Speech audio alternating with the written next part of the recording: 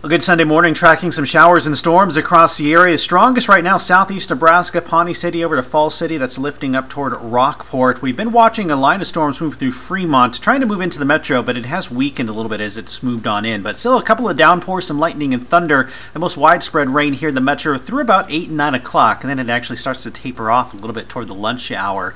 No severe weather out there, just, again, lightning and thunder, some heavier downpours. We'll watch for perhaps some stronger storms this afternoon. So you can see the storms hanging around through 9, 10 o'clock. Then we should get a break for the lunch hour. Trying to get some sunshine in here. If we can get some sun, we may see our temperatures pop up to about 76 degrees or so. And then a cold front arrives about 2 o'clock. It's right there, kicking off some more scattered storms. I don't think we get enough energy in the atmosphere for severe weather, at least here in the metro, but there could be a couple of stronger storms down to the south of Omaha. Large-hail damaging winds not out of the question. I think the risk for that closer to the Kansas-Missouri borders here this afternoon.